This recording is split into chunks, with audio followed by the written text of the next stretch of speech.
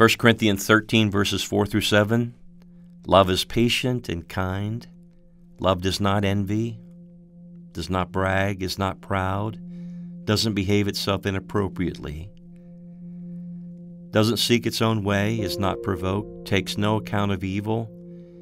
Love doesn't rejoice in unrighteousness, but rejoices in the truth, bears all things, believes all things, hopes all things, and endures all things. Dear Heavenly Father, I know that if I'm rooted in you, the fruit of love will manifest. The fullness of love is found in your Spirit. So I pray you would anoint me in abundance. God, I want my character to be formed by you so that I may live effectively for your kingdom. God, root in me love and anchor me in truth and send me out with boldness.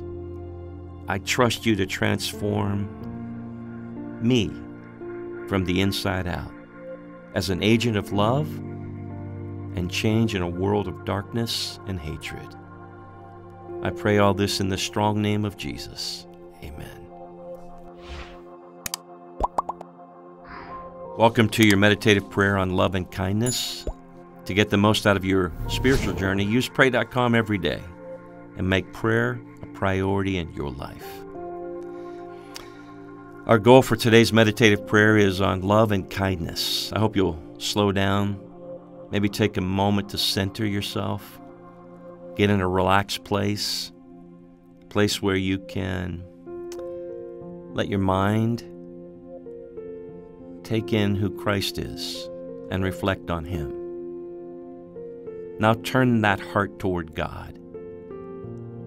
Allow your mind to reach out to the presence of the Lord and prepare your heart to be filled with His Word. We're going to be meditating on 1 Corinthians chapter 13, verses 4 through 7 from the World English Bible. Love is patient and is kind. Love does not envy. Love doesn't brag, is not proud, doesn't behave itself inappropriately. Love doesn't seek its own way, is not provoked, and takes no account of evil.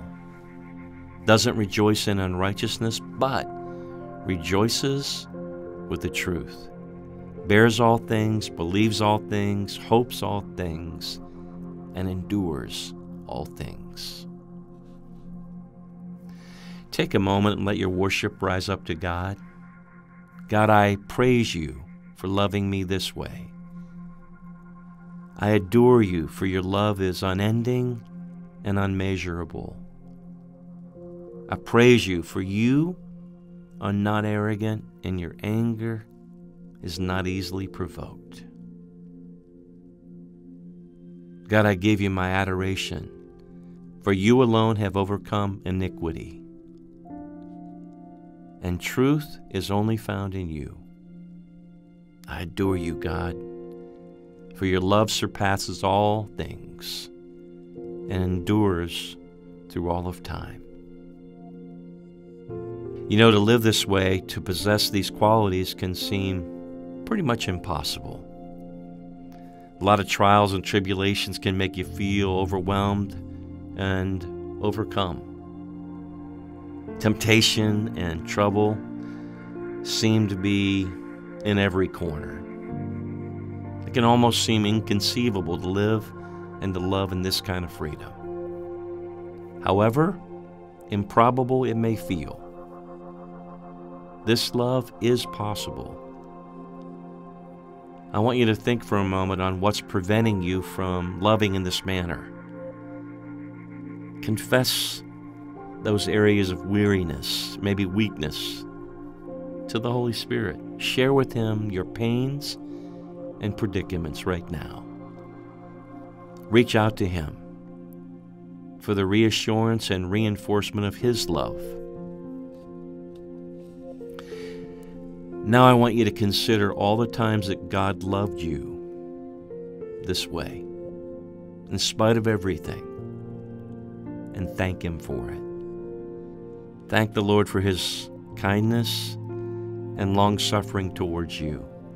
Thank God that His love is not conceited or selfish. Thank Him for not keeping a record of your wrongdoing. I hope you'll give thanks to God for all the times in the past where He made you righteous. For those times when He filled you with joy and truth. Thank Him that His love will never change and He will never withhold it from you. And never forget that God is present and that He's listening to you. I hope you'll come before Him and ask Him to fill your heart with His love, to give you the ability to love others as He loves you. That's hard to do. Ask God to remove your vanity and selfishness. Ask Him to guard your heart from arrogance and pride. Ask the Holy Spirit to empower you and to control you over envy, to not be boastful or self-satisfied. And ask God to teach you to find joy in righteousness and to rejoice in the truth. Ask God for a love that will bear all things, believe all things, a love that will hope for all things and endure all things. Ask God to give you all of who He is. And remember, God has called you to love in its truest form. A love that's all-encompassing and all-consuming. A love that transcends time and space and goes beyond all that you could imagine. God wants you to experience this kind of love today and always. So live boldly and don't fear what is to come. God's love is perfect, and He will always be with you, and He will see you through. Thanks for completing today's meditative prayer on pray.com. By incorporating this healthy habit as a daily practice, you're making prayer a priority and strengthening your walk with God. Hey, and maybe God has gifted you with a heart to help others. People often come to you asking for prayer, maybe direction in their everyday life. If so, I hope you'll consider being a part of our Mental Health Coach First Responder program. You can enroll right now and begin to study to become a board-certified mental health coach. Everything you need to know about this 42-hour training program, featuring some of the world's leading mental health and ministry experts, is up at lightuniversity.com, lightuniversity.com/mental health coach. Best news, right now we're offering a full $2,400 scholarship, a pray.com scholarship, for someone just like you. I'm Dr. Tim Clinton, president of the American Association of Christian Counselors. We love being a part of your life.